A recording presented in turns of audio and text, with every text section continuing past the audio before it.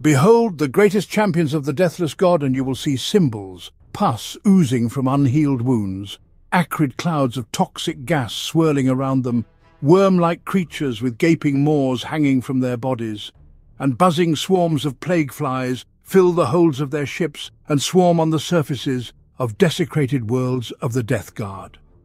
Watch as they shatter the enemy's lines of defense, impervious to return fire. Hear their bubbling voices as they sing praises to the Lord of Decay. Breathe deeper and feel the full power of the vapors pumped by power packs that work on flesh. Watch the enemies writhe in agony, coughing and screaming as their bodies bubble and swell. See the ragged throngs of mortals following them with reverent zeal, desperately begging for even a trace of their gifts. Look at how they have subjugated demonic engines that so crave the flesh of mortals and feed on rot and larvae. Look upon the galaxy to see the festering sores in the domains of the corpse on the throne.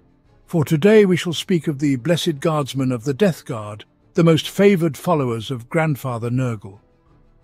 The Death Guard, enjoying the greatest favour of Nurgle the traitor legions, has dedicated themselves to spreading his countless diseases in the real world.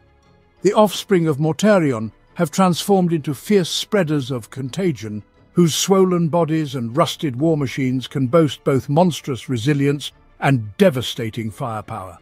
They are the plague, carriers of decay and terror. Their heavy steps herald the doom of hope and the curse awaiting all who stand in their path. Their touch brings decay to everything, be it flesh, metal, or faith. Their very presence brings corruption that consumes worlds. They are the Death Guard, sons of Mortarion, chosen warriors of Nurgle. Fear them and despair.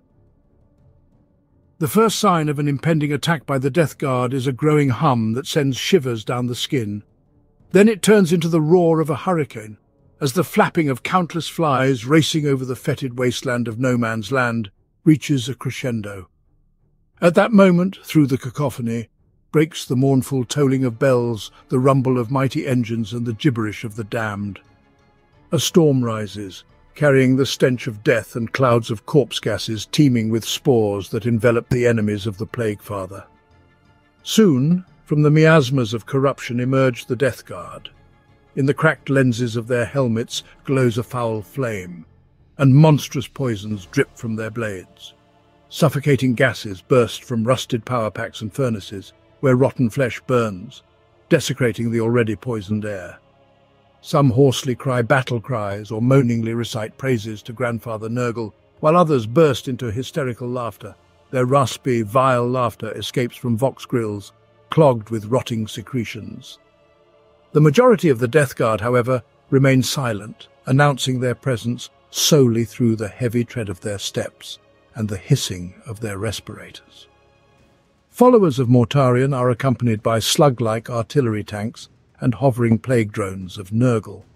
These are demonically infested machines that thirst to exterminate terrified victims. Cultists, covered in boils, extol Nurgle, while the hobbling plague zombies, poxwalkers, groan and grunt. Through the haze, the bloated bodies of the champions of decay can be seen marching with their horned helms held high. Everywhere the Death Guard goes, the ground turns into a deadly morass, and from its black waters, through the already torn fabric of reality, deadened plague-bearers and bloated monsters emerge, growing stronger with every moment.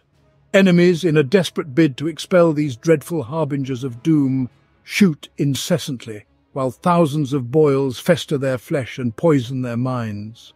But the Death Guard advances through the raging storm of bullets as if unseeing, though such a barrage would leave nothing but burning husks from an entire column of tanks. Then the Space Marines themselves open fire, unleashing lethal volleys one after another, assaulting the enemy fortifications with clumps of filth and a hail of poisoned shards, until nothing remains but sodden corpses. In mere seconds, tanks rust and brave warriors fall powerless, their skin covering with boils from which otherworldly parasites emerge.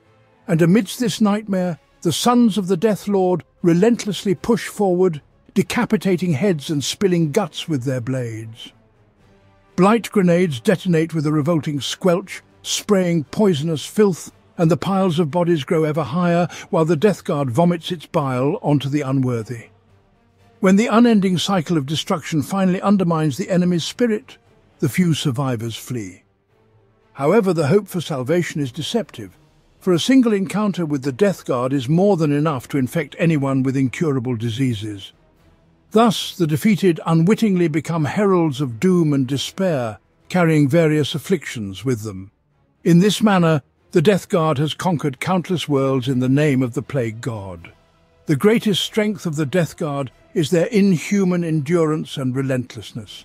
In an offensive, they exhaust the opponent like a draining force, whereas in defense they are as invincible as a disease in its terminal stage. Waves of enemies crash against the rotten fortifications of the Death Guard, but none can break them. Fueled by dark magic, accompanied by malignant demonic machines, and armed with weapons as vile as they are deadly, the warriors of Mortarion take pride in their ability to withstand any enemy's strike, and then ruthlessly destroy them.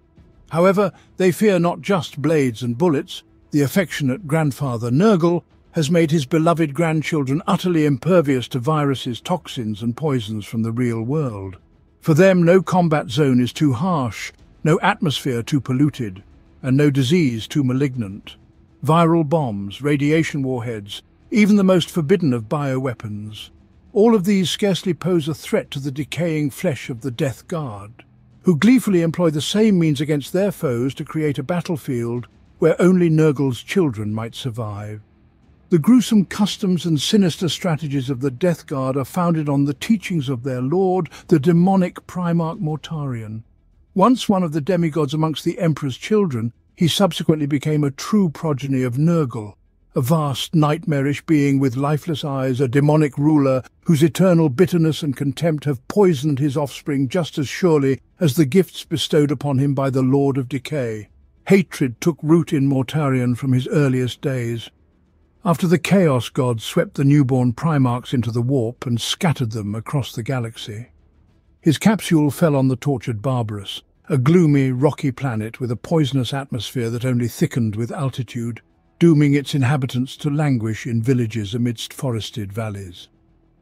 Atop the mountains, however, dwelled their monstrous overlords, Xenos, who had fashioned armies from the humans they captured, transforming them into submissive corpses and heaps of mutated flesh. Alas, the young Mortarion fell into the clutches of the greatest of these tyrants, who made him his adopted son and raised him in a forbidden fortress so high in the mountains as the resilient Primarch could endure.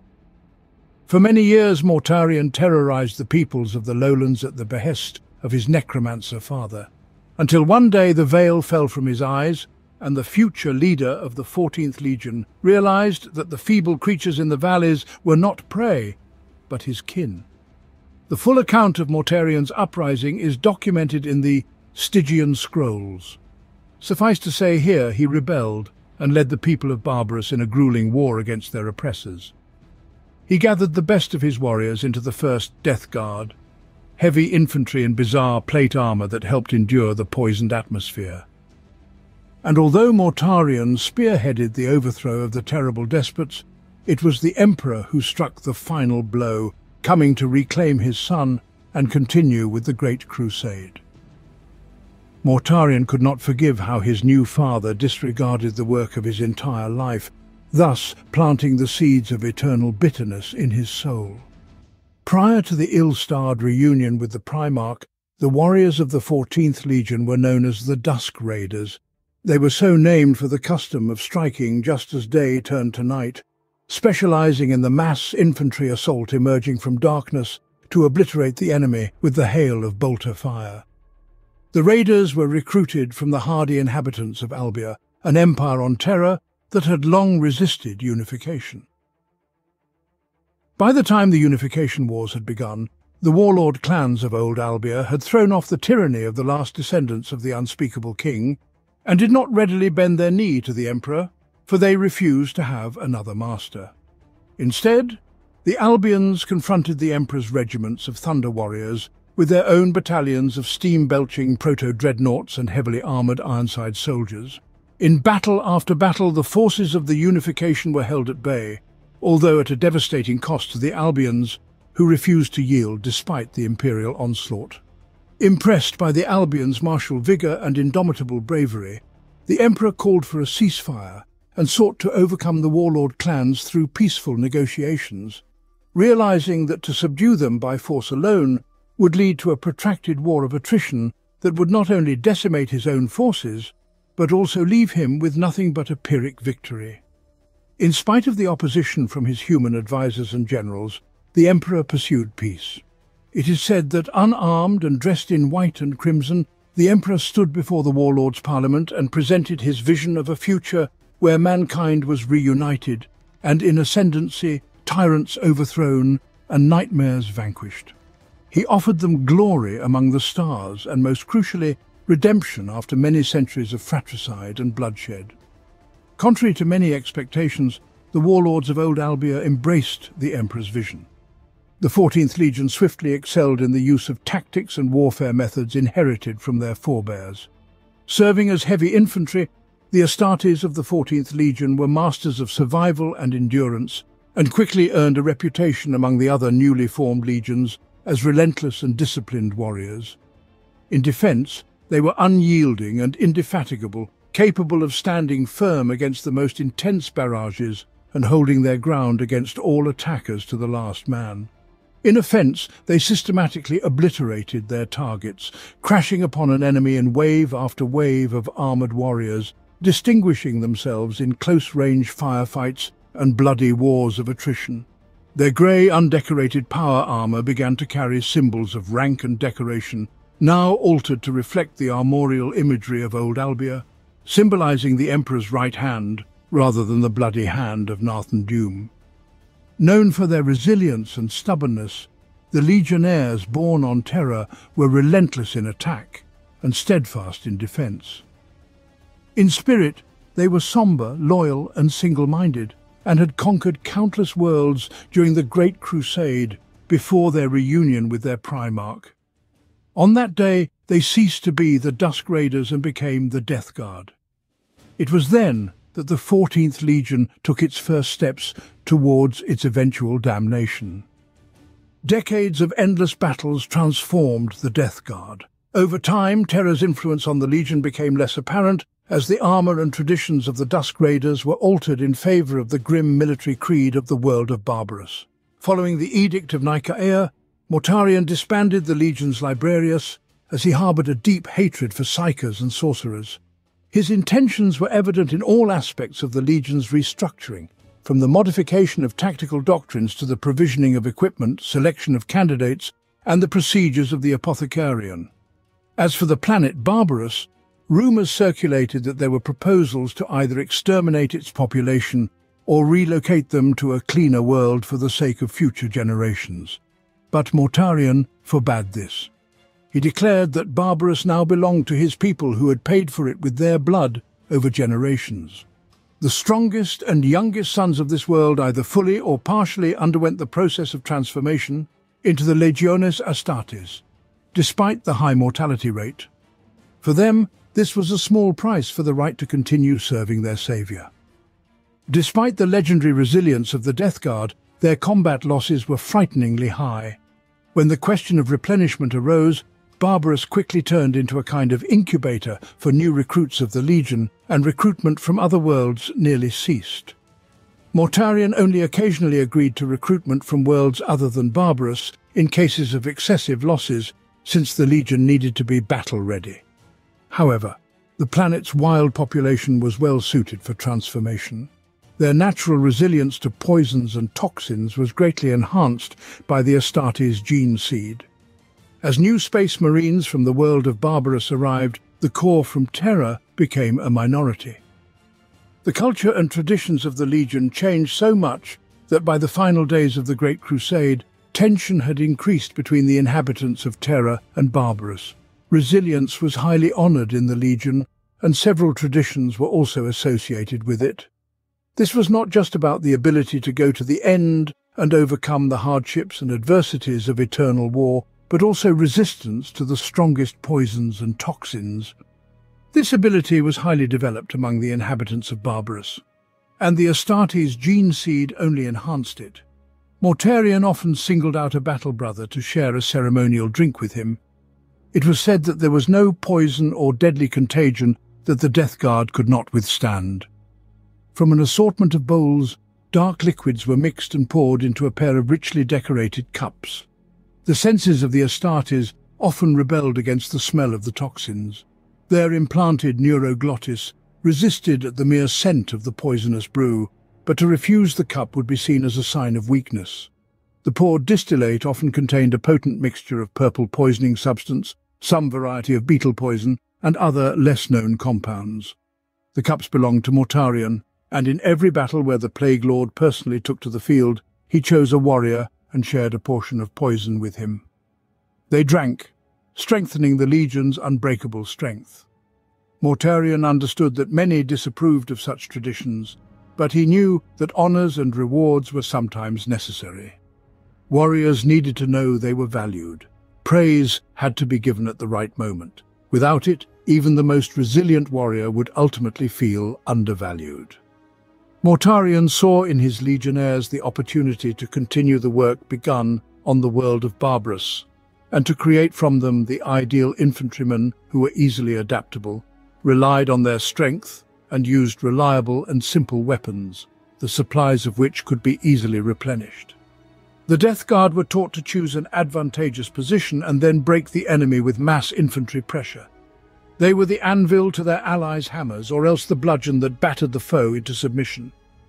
Some amongst Mortarion's brother Primarchs disparaged his tactics as blunt and unimaginative. In truth, the doctrines of the Death Guard were durable and efficient, and demonstrated a remarkable talent for grassroots martial organization that earned the Death Guard a truly impressive honor roll of victories during the Great Crusade. Mortarion's gene seed made his sons hardy. Through his swiftly imposed regimens of toxin hardening and extreme environment tempering, the former Dusk Raiders became more durable than ever. Thus, the Legion's innate endurance only grew, for Mortarion recruited new legionnaires from the world of Barbarous. The Death Guard were rightly proud of their indomitable physiology. They deployed into the most hazardous war zones, where even other Space Marines hesitated to tread, and made widespread use of rad and phosphex weapons, alongside prescribed viral agents that soon earned them something of a dark reputation amongst Astartes. Mortarion cared not for the distaste of his peers. His personal mission was the overthrowing of tyrants, beings such as the Carrion Lords of Barbarous, and he took pride that his sons could employ their rugged strength to defend the common folk. Still, for all their achievements, the labours of the Death Guard went largely unrecognised. Mortarion was far closer to his brother Horus than to his sire, the Emperor, believing that the former recognised his worth far better than the latter ever would. Worse, the longer they fought to shield the weak from oppression, the more the Death Guard became overly enamoured of their own fortitude and dismissive of those too weak to protect themselves. Their first significant campaign, which Mortarion personally led after taking command of the 14th Legion, was the conquest of the non-compliant hive world of Galaspar. The conquest of the non-compliant hive world of Galaspar remains one of the most remarkable and brutal victories of the Great Crusade's course through the near reaches of the Segmentum Pacificus. Day and night the Death Guard advanced and killed men and women who dared to stand against them. They crushed fortifications, captured strong points one after another, and trampled the corpses of the defenders. The enemies blindly sent battalion after battalion against the armoured giants, hoping to at least overwhelm them with sheer numbers. But the Death Guard were not stopped. They relentlessly stormed the fortified redoubts under a hail of fire and tore through crowds of people who rushed at them with fists and knives. Fear turned into panic, which could not be overcome even by combat stimulants. The broken and pursued forces of the chapter had nowhere to run but into the labyrinths of the lower levels of the hive or the radioactive wastelands, but even there they were pursued and killed. When it all ended, the worlds under the control of the capital hastened to submit to imperial compliance under any terms, as long as they were spared the Reaper's scythe. Then a support fleet arrived and was horrified by the massacre and the meek submission of billions of liberated citizens. The people of Galaspar, oppressed subjects of the chapter, rejoiced like children at the opportunity to become subjects of the Emperor and embrace new ways. but no efforts of the Adeptus Administratum could distract the residents of Galaspar from carrying out the last decree given by Mortarion before his departure, to count the dead. Kajor compliance. Of the 31st millennium. On Kajor during the Great Crusade, the Death Guard Legion encountered a warrior race of humans that had fallen to barbarism. Kajori warlocks conjured lightning from their flesh, set fires with their thoughts, and cracked the very earth with their shouted oaths. Every night, creatures of witchery hunted in the shadows and killed for the joy of killing. No power comes without a price, and with every victory the Death Guard won, they discovered what that truly meant. At the heart of every city they captured, Death Guard warriors found vast structures they came to know as blood fanes. They destroyed every one, and with each one lost, the strength of their Kajori foes waned. In the end, the Death Guard ground down every ragamuffin force sent against them.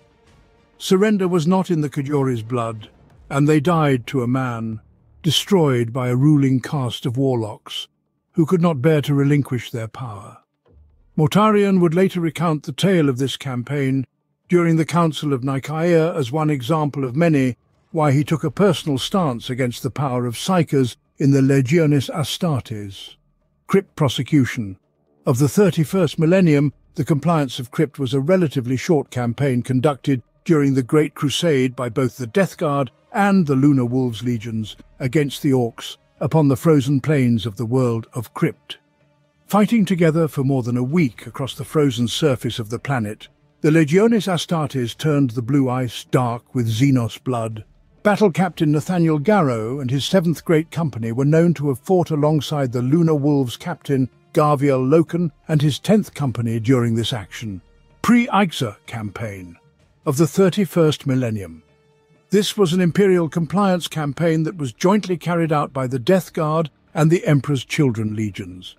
During this campaign, Captain Saul Tarvitz of the Emperor's Children earned the amity of Death Guard Battle Captain Nathaniel Garrow, demonstrating that despite the reputation of Fulgrim's Astartes as overconfident peacocks, there were still individuals within the ranks of the Three Legion who embodied the ideals of the Imperium. The two became honour brothers, inscribing a small eagle on each other's vambrace with a knife, a symbol of the battle debt they owed to one another. When they clasped each other's vambraces in a warrior's handshake, the two eagles joined together to form the Imperial Aquila. Battle of Gyros Thravian of the 30th millennium. The Battle of Gyros Thravian was a massive joint Imperial compliance operation conducted by 3 Space Marine legions, the Lunar Wolves, Death Guard and Imperial Fists, against the profoundly formidable Orc war boss Garkul Blackfang. Despite the formidable strength arrayed against the vile Greenskin, it was the Imperial forces who were rapidly nearing defeat. It was then that the Emperor himself, aboard his flagship Bucephalus, came to the aid of his sons. He led personally a contingent of 1,000 Legio Custodes into the heart of the formidable Orc horde. Blackfang was confronted by the Emperor and slain atop his Gargant, while the Custodians proceeded to decimate the rest of the Greenskin horde. The Custodians accounted for the slaughter of the Orcs, annihilating over 100,000 of the savage Xenos, with the loss of only 3 Custodians. Following their momentous victory, the Emperor commemorated the Custodian sacrifice by engraving the names of the 3 fallen Custodians into his own personal power armor. Jorgol Execution, the year 5 of the 31st millennium. The Jorgol campaign was executed during the Great Crusade against a Xenos race of humanoid aliens known as the Jorgol. They possessed a basic humanoid anatomy and also bled dark, crimson-coloured blood, similar in hue to that of a human's. However, their brain and central nervous system were located inside their chest cavity. Nearly all Jorgali featured extensive cybernetic physical enhancements to augment their physical forms and enhance their fighting capabilities. First, Captain Callus Typhon offered support to the Primarch, while Commander Ignatius Grulgor breached the drive cluster and seized control of the Cylinder World's motive power center. Battle Captain Nathaniel Garrow, along with an elite cadre from the Sisters of Silence, neutralized the construct's hatcheries. The Adeptus Mechanicus petitioned Mortarion for a few days to plunder the alien craft for its technology. The Primarch refused the request, having been ordered to eradicate the Xenos threat. Nothing was to be left of the aliens. When the heresy split the Imperium into fragments, Mortarion was among the first to side with the War Master. In his name, the Death Guard blazed a bloody trail through the ranks of their former brethren, from Istvan III to Terra itself.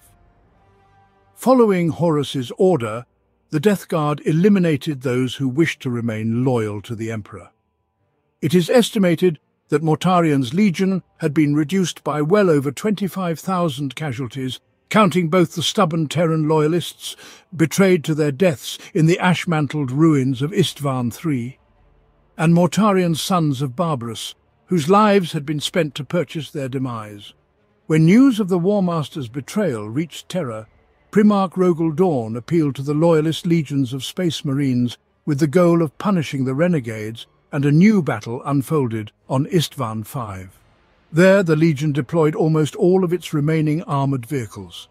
The Death Guard held the defence on the left flank, where the Salamanders advanced. They flooded the trenches with creeping promethium, to which the Death Guard responded with clouds of poisonous gases. Over time, when the ranks of the warriors' supporters began to buckle, Mortarion himself entered the battlefield. He killed with a grim efficiency, without a hint of ferocity or bloodlust, and his warriors fought just as stubbornly, in cold silence. Where Mortarion stood, the attacking waves of loyalists broke against him, as against a rock. The loyalists were defeated, and the flame ignited on Istvan V plunged the entire Imperium into chaos. This war remained in the annals as the Horus Heresy. However, some Primarchs did not learn of the rebellion right away. For instance, Jagatai Khan was quite far away, and when troubling news began to reach him, he didn't know what to do. After Primarch of the White Scars refused to assist Leman Russ and his battered fleet in the Alaxis Nebula, he went to the destroyed world of the Thousand Suns in search of answers for himself. There he encountered Mortarion, who tried to persuade his brother to join the War Master's cause. The Warhawk refused, and they clashed. Ultimately, Mortarion retreated, and Jagatai returned to his flagship and ordered a course set for Terra. For the next 4 years, the Death Guard continuously harassed the White Scars fleet, which was trapped far from Terra due to the massive warp storm. Seeing no other choice, the White Scars were forced to begin a hit-and-run guerrilla campaign against the Traitor Legion, forces to slow their advance on the Throne World. The White Scars proceeded to lose nearly 1/5 of their fighting forces over the course of the next few years. After nearly 4 years, the Death Guard, working with the Emperor's children, was slowly being boxed in. However, the White Scars managed to discover a strange navigator in the Catalyst Warp Rift, where there was an artifact, a prototype of the Emperor's own Golden Throne. Stormseer Tagutai Yesugai sacrificed himself so his brothers could escape from their pursuers. Battle of Perditus, the year 8 of the 31st millennium. When the Dark Angels received intelligence from an astropathic message from the nearby Perditus system, they acted accordingly and moved to intercept. Upon arrival, they interrupted the month-long conflict between the 98th Clan Company of the Iron Hands and a large contingent of the Death Guard, led by First Captain Callus Typhon. Both sides had been vying for an ancient sentient device known as the Tuchulka engine. This device was part of a triumvirate of similar sentient machines, which, when combined, could create temporal rifts bridging space and time. Faced with the prospect of confronting the entirety of the much larger fleet of the First Legion, both factions retreated from the planet's surface at the request of the Lion. Wary of the motives of both sides, the Lion ensured the device did not fall into the hands of the Death Guard. The incident at Dwell, in the year 9 of the 31st millennium, saw one of the surviving commanders of the Shattered Legion's cells, Shadrach Medicine, launching a daring assassination attempt on the War Master. With his brother Primarchs, Fulgrim and Mortarion by his side, Horus survived the attempt. But having recognized the true threat, granted Captain Tybalt Mar permission to take any action he deemed necessary to eradicate the so-called Shattered Legions. In the same year, the Death Guard participated in the assault on Molech, site of the secret gates used by the Emperor to gain his power. The planet's air defense batteries were overwhelmed. The presence of 2 Legion fleets in close orbit made them an insurmountable force, and their devastating broadsides transformed entire regions of Molech into glassy deserts. Mount Torga was struck by a mass of bunker penetrators, and not even its numerous point defences could prevent the holdfast of the Ordo Reductor from being engulfed in an inferno. Fires blazed beneath the mountain, fires that would continue burning for another 70 years before finally collapsing the mountain. The cities of Goshen, Imperatum, and the twin fortress cities of Leosta and Luther were bombed, as were the coastal cities of Desqua and Vitha. Vitha nearly collapsed into the ocean as the rock upon which it was founded crumbled under the barrage's weight. A red rain fell upon Canis, with molten iron and micro-debris from the orbiting conflict falling like incendiary bullets. The Death Guard landed on the eastern outskirts of the continent, striking at tank divisions. Then drop pods crashed into the hangars, from which emerged soldiers of the Death Guard. Following that, Mortarion released the resurrected Ignatius Grulgor, whose mere presence obliterated the impassable jungles. Where Ignatius Grulgor advanced, only devastation remained. Behind him, the Death Guard advanced across a distance of 50 kilometers. Consequently, Molech fell before the warriors, and they seized that for which they had come. Thus, the Death Guard carved a bloody path, not only on Molech but across the galaxy to reach Terra. However, en route, they were afflicted by the Destroyer Plague, a terrifying curse. During Horus's final assault on Terra, the fleet of the Death Guard was caught adrift in a stillness amidst an impenetrable warp storm. The fleet helplessly drifted in the Immaterium when the destroyer arrived. The virulent plagues infected the fleet while they drifted aimlessly through the warp, making a mockery of the Death Guard's legendary resistance to toxins and contagions. For never before had they succumbed to the diseases, infections, and poisons that tormented ordinary men. The pestilential atmosphere swept through the entire fleet, churned in the Legionnaires' guts, swelled and stretched their superhuman bodies, transforming them into grotesque monsters pockmarked with pustules. An external force decayed the Space Marines from within and bestowed upon them a vile appearance from the outside. With each passing minute, the condition of the Death Guard worsened. The incredible endurance of the Astartes turned against them, as their bodies refused to die, even while being torn apart by the mortal agonies of a horrifying transformation. The Legionnaires' suffering was unimaginable, but the worst fate befell Mortarion himself. The Primarch, as if finding himself again at the mountain summit of the world barbarous, was dying of poison, devoid of the grace of oblivion and the Emperor's assistance, which had saved him many years ago. It was known to none but Mortarion himself whether, in those terrible hours, he realized the loss of everything he had fought for before, understood that he had brought the curse upon himself and the entire Legion, or abandoned the remnants of loyalty to the Father or humanity. Unable to endure the agony any longer, the Primarch pledged himself and his warriors to the service of the Warp for liberation from the torture. An otherworldly being, as if only waiting for this moment, answered his call. From the hellish abyss of the Empyrean, a great entity known as Nurgle, Lord of Decay, Plague Father, arose with outstretched arms and embraced Mortarion and his Death Guard. Henceforth they belonged to a new master. During his years on the world barbarous, Mortarion began to hate Psychers. The Corpse Masters used their abilities to animate armies of dead puppets, and thus the Primarch carried with him to the stars a distrust of sorcerers. He was the loudest and most insistent in condemning the creation of librariums among the Legion of Astartes. And it was Mortarion's fierce aversion that turned the unfortunate Council of Nicaea from a court into a witch hunt.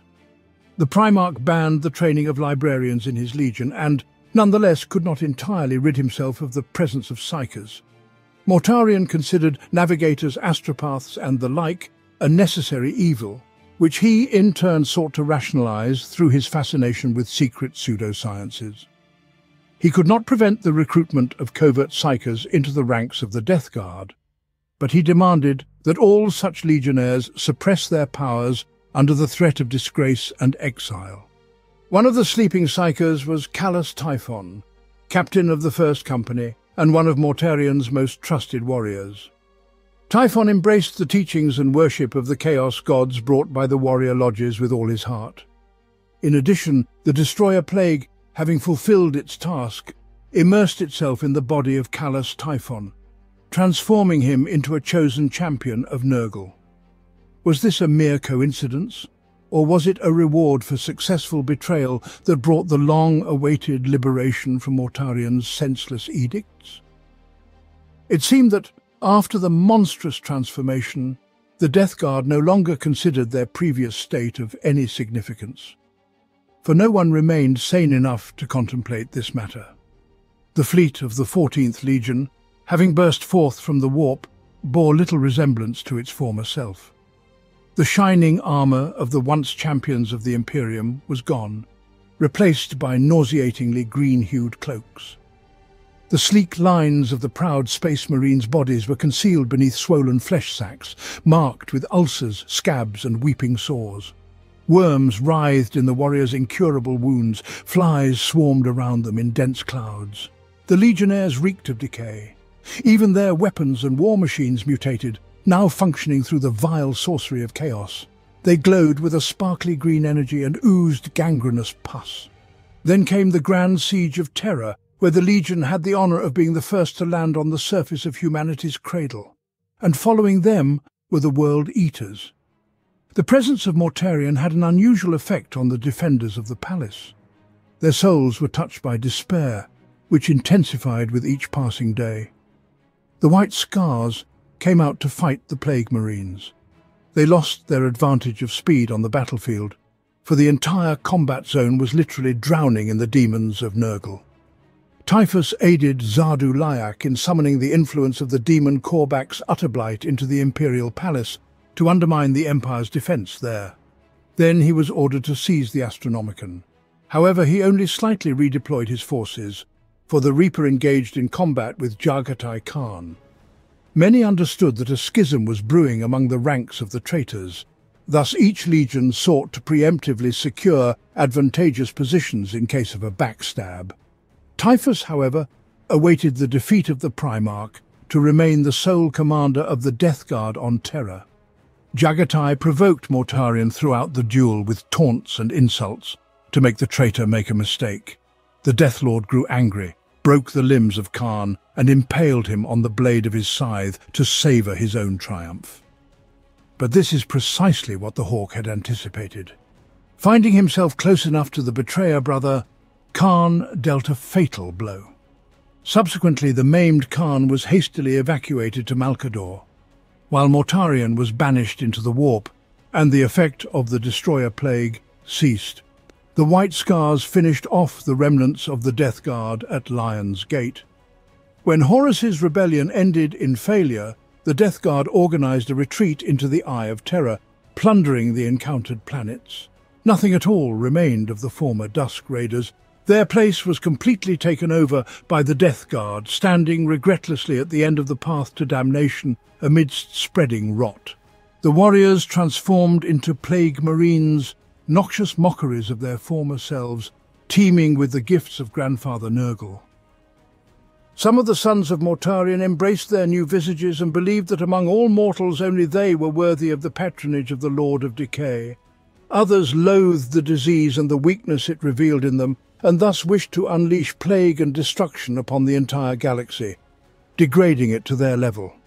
The third descended into madness, surrendering to infectious merriment or grim, self-destructive sorrow. Whatever the cause, the Death Guard eternally pledged their bodies and souls to the service of the Plague Father, and in the aftermath of the 10th Black Crusade, their devotion only intensified. Soon Mortarion acquired the greatest gift of Nurgle, demonhood, and a world that he could now alter as he saw fit. The Plague Planet is a grim reflection of an already bleak world.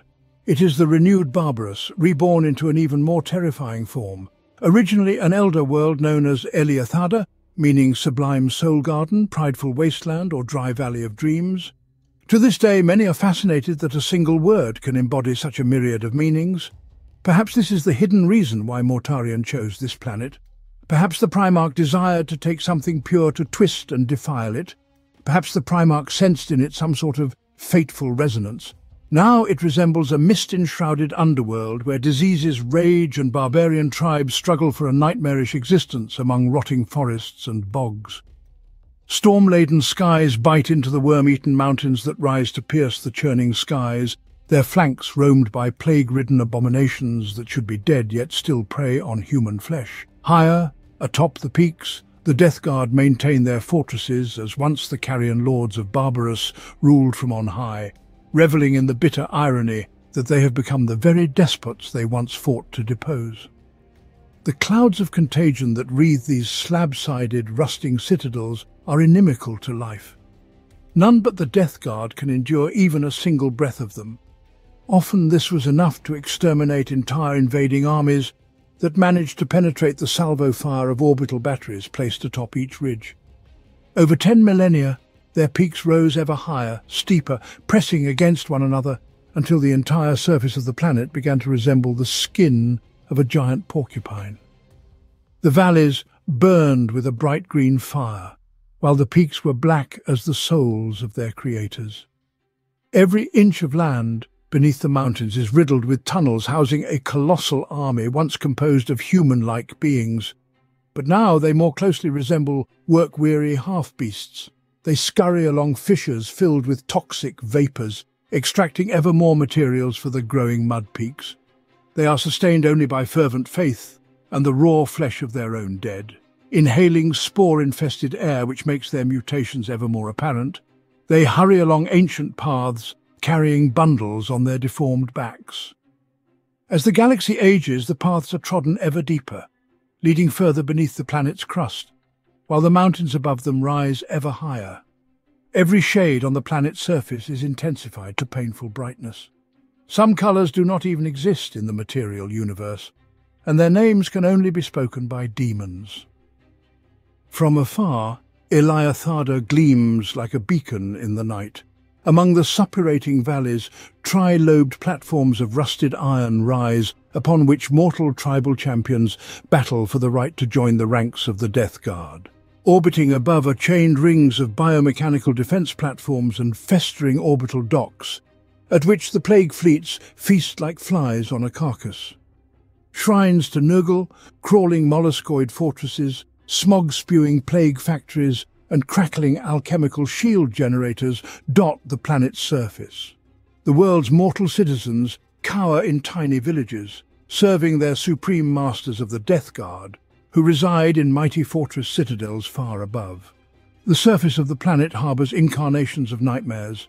The greatest of all, though, are the 7 mountaintop keeps of the Death Guard's plague companies, one company ruling over each in their own uniquely revolting fashions. The largest of these, known as the Black Manse, stretches between the 3 highest peaks of the plague planet and serves as Mortarion's personal keep. The dungeons and laboratories of this nightmarish fastness conceal horrors of the very darkest kind. No one speaks of this palace beyond the plague planet. Even amongst the denizens of the Eye, few can tell of it, aside from vague rumours of something colossal and awe-inspiring. The fortress walls rise from depths suffused with a green glow. Hundreds of meters of smooth stone without a single crevice. The palace, resembling a mountain in itself, stretches far beyond practical considerations, more likely a creation of rampant megalomania. Towers entwine one another, reaching upwards, all topped with sharp spires and draped with lanterns. Stone stairways twist along tilting walls. Some lead somewhere, while others end in a fall into a stake-filled trap or a smoking cauldron. Cathedrals dedicated to Nurgle, empty and resonant, rise like abandoned tombs and quietly crumble amidst the scents of incense and the sweet rot of the dead, the dying, and those returning to life anew. Not all of the Death Guard have become accustomed to its size. Rumours circulated that the mansion is ever growing. It is said that Mortarion has invested this mansion with many symbolic nuances. For example, the gates are 7 centimeters higher than the Eternity Gate on Terra, just by 7. And the dome of the palace is slightly higher than the Senatorum Imperialis. The walls are steeper by 7 degrees, and so on. The court of the Death Lord is always teeming with petitioners, envoys, sorcerers and seers. Half-beasts are lined up on the many-kilometre bastions together with packs of demons scattered here and there. Columns of pilgrims, so numerous that they clog half the roads of the continent, continuously pour into the sliding gates. They are ceaselessly preached to by the servants of the god, and the flow of their eloquence is only interrupted by the dull ringing of cracked bells. Pilgrims stare out from beneath their moth-eaten hoods, dreaming only of one of their brothers falling so they might find some sustenance. Above all this, skiffs and artillery barges sail through the air, drawing ink-black streaks of smoke across the hot, aurora-pierced night. Even higher, the cries of lost souls can be heard, otherworldly like the singing of whales ringing in their spectral unfathomability. Within those compounds are hidden other courtyards. In some places, astrologers confer with rotating models of star systems and lift astrolabes up to narrow windows of thick glass. In others, alchemists toil over shelves cluttered with bubbling vessels. In yet others, surgeons slide knives across whetstones, then turn to the trembling figures strapped to tables. Cultists inscribe something upon stone tablets, dipping their quills in the bloody innards of still-living victims. Demonologists bind screeching entities within hastily drawn pentagrams. The air around boils and bursts from the abomination unfolding. Butchers in blood-stained aprons stream out of massive slaughterhouses, while pharmacists buckle under the weight of flasks filled with viral cultures. It is always noisy and bustling. Life boils everywhere, every inch of flesh covered in a sinister rash and pale as the skin of a corpse. Every belly sags and is dotted with boils. Clouds of steam rise from copper incense burners. Tongues of green flame burst from the holes cut into the walls of pulsating flesh. Rooms and corridors stretch deep underground and high towards the towers above. And all this is full of life, death, and many intermediate states. Few venture further, where the noise of the congregation fades and half-ruined arches lead to chasms crossed only by rotting rope bridges. There are wells delved into the very heart of the planet from which unnatural steam erupts. Everywhere the distant hum of machinery and muffled cries reverberate. Echoes dance around as if walls that should not exist have been erected or secret rooms lie nearby. This road leads to the inner gates, constructed in the likeness of the portals of the Sigillite himself. They are larger and bear ancient terror patterns, twisted to depict terrestrial manifestations of the whims of Grandfather Nurgle. On either side of the gates stand 2 warriors of the Death Shroud, motionless and almost invisible in the thickening darkness. They utter not a word, allowing passage to only those ordered by the Primarch. And such orders are exceedingly rare. Only a few who proceed further will notice that the last signs of activity there vanish. It is cold, ceilings covered in frost. The floor is slippery from a layer of ice and dark columns dimly glisten. Swarms of flies behave sluggishly. They no longer buzz but barely crawl between shaded crypts. From the spears adorning the ceiling arches hang long banners, each inscribed with the names of worlds. Scattered across the stone floor are half-frozen scrolls, covered in the scripts of men and Xenos. At the end of the central hall towers a shadow-wrapped throne. Its high back is carved with grooves and crowned with various spikes upon which skulls are impaled. Thick, sticky webs entangle it, with giant spiders settled in their centre. The throne is too grand for any mortal. Originally, when it was first crafted, the throne was smaller, but its granite and ivory base gradually cracked and expanded, enlarging to match the size of its owner. Here, in absolute darkness and cold, those few who are permitted by Mortarion can find their Primarch. However, with Mortarian's return to active leadership of the Death Guard following the opening of the Great Rift, the year 999 of the 41st millennium, a more formal Legion organization re-emerged. Now, in the era Indomitus, the Death Guard are among the most ordered and coherent of all the surviving traitor legions. The structure has changed, but the principles of legion formation still revolve around the sacred number 7. Each of the so-called 7 plague companies that comprise the post-heresy Death Guard thus numbers thousands of warriors, utterly dwarfing their equivalent formations amongst the loyalist Space Marine chapters of the late 41st millennium. The Lord Commander of each Plague Company, usually a Death Guard Lord or Demon Prince of Nurgle. First Plague Company, Harbingers. This is the army of Typhus the Traveller. Its ranks are infested with hundreds of different strains of the zombie plague, including Shamblerot, the Groaning and Biter's Pox. Second Plague Company, the Ferric Blight, a company that specializes in mechanized assaults and has a lot of tanks. Its warriors bear the Ferric Blight, which speckles their armor and vehicles with crawling rust that can swiftly infest the foe. Third Plague Company, Mortarian's Anvil, a company that specializes in trench warfare and sieges. They carry the Gloaming Bloat, a plague of fever sweats that slicks their armor and causes them to speak in wet gurgles. Its commanding Death Guard Lord, Gothax the Morose, is renowned for ensuring that 7 Blightbringers accompany him as a trudging retinue at all times. In the grueling sieges and meat grinders favoured by the Third Plague Company, the entropic shockwaves of their toxins of misery are invaluable. Fourth Plague Company, the Wretched. The company is ruled over by the Gestalt demon known as the Eater of Lives. Its legionaries carry the Eater Plague, also called Drizzleflesh, Pockchewer and the Endless Gift, and its inhuman master favours Death Guard sorcerers and summoning of other Nurglite demons. Fifth Plague Company, the Poxmongers. The company makes great use of diseased demon engines. Its forces carry the Sanguis Flux, which causes endless half-clotted bleeding and leaves foul red-black trails behind them wherever they go. Sixth Plague Company, the Ferrymen, or Brethren of the Fly. They are stationed on fleets and specialise in boarding attacks with the aim of capturing new ships for the plague fleets.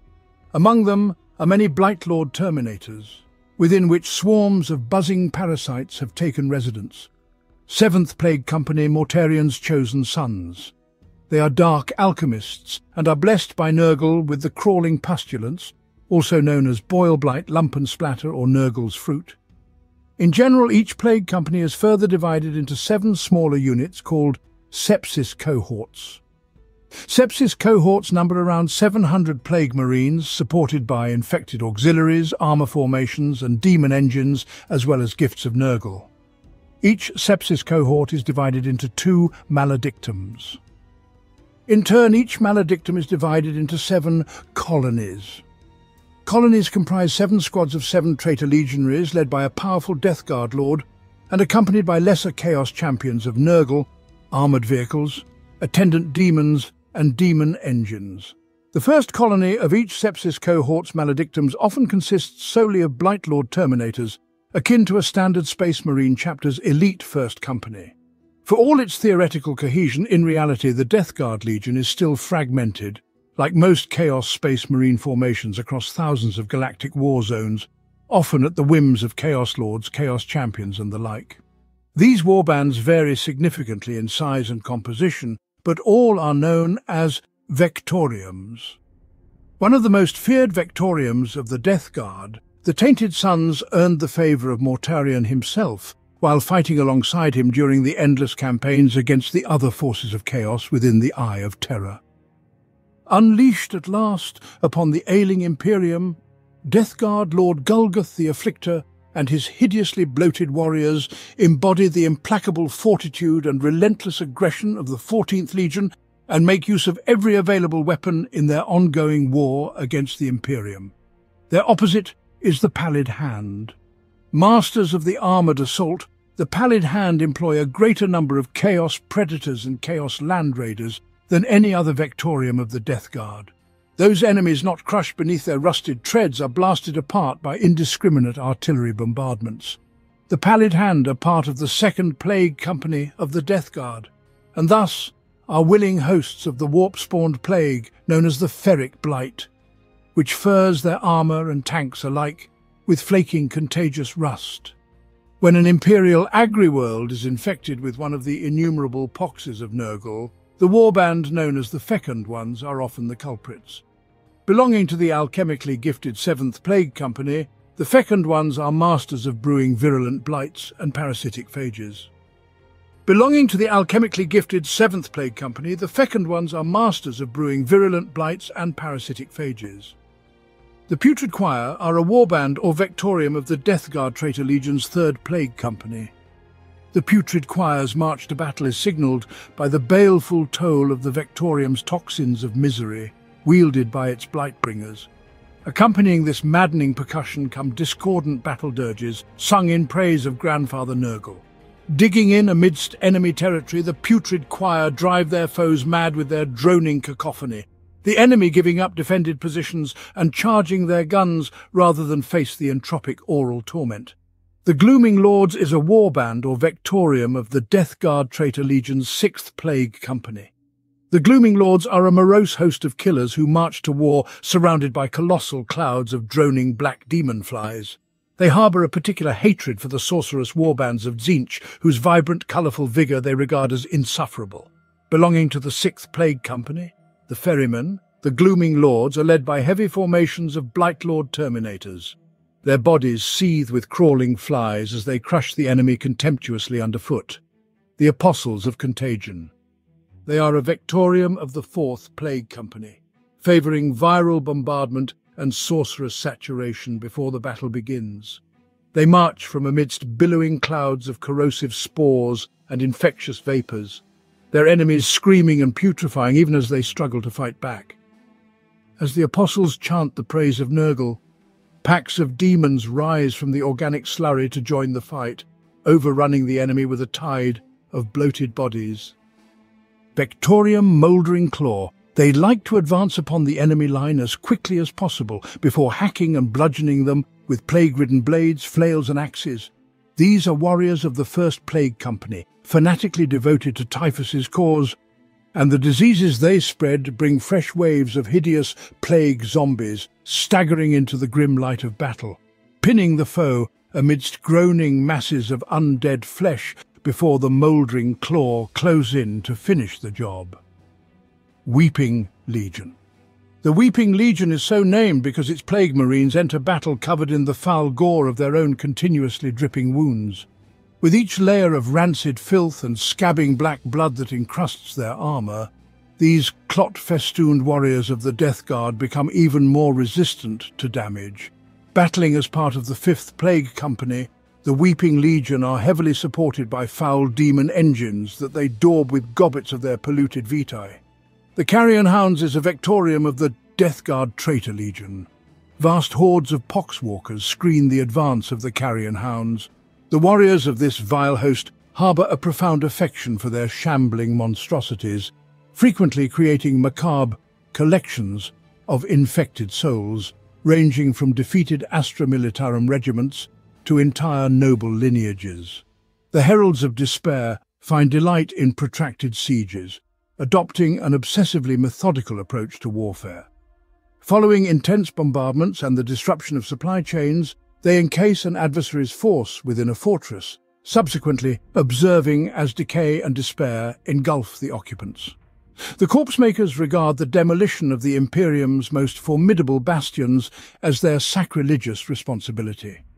Penetrating the bedrock of enemy strongholds like maggots through carrion, they erode and defile the foundations until the entire edifice collapses, the poisoned chalice. This group is under the command of unhinged assemblies of foul blightspawn and putrefiers. They rampage across the galaxy with fervent zeal, relentlessly seeking grotesque components and unfortunate test subjects in their quest to concoct the ultimate plague. Breaking away from Mortarion's dominion, the favoured sons pursue the benedictions of Nurgle independently. Each heretic Astartes within this warband endeavours to surpass his comrades, aspiring to attain demonhood. Their leader, Vermithrus the Blighted, a demon prince, is encircled by gruesome Nurgle's champions. The Rotworm Brotherhood constitutes a splinter group led by a council of Death Guard sorcerers who have defied Mortarion's authority. Their mission is to proliferate like pathogens and disseminate the worship of Nurgle, undermining civilizations before the Rotworm Brotherhood commences its desecration.